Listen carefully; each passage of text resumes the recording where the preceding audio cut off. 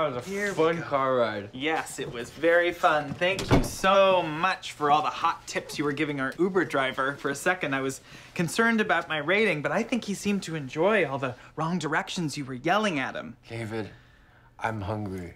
I'm a hungry hippo. We're not supposed to feed you right now. Can you make me a lasagna, David?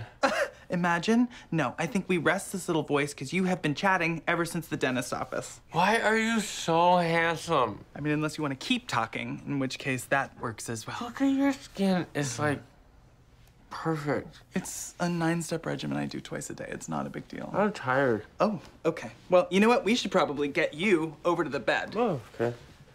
Hey, you know what I really want to do with you? Uh-huh. Ethically speaking, I don't think we can do that with you in this state. Have a baby. Okay. We will make a baby as soon as you sober up. No, not make a baby. Have a baby. I want to have like a little baby with you. And we could just love it and hold it and bounce it. That's a big 180.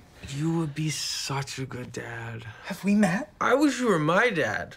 Okay, now we're just spiraling off in all directions. Shh, listen, okay, come here. Come here. I got a secret. I don't know. David, I'm very hungry. Okay, there's nothing I can do about that. We just lie down. Okay. I want to hold you.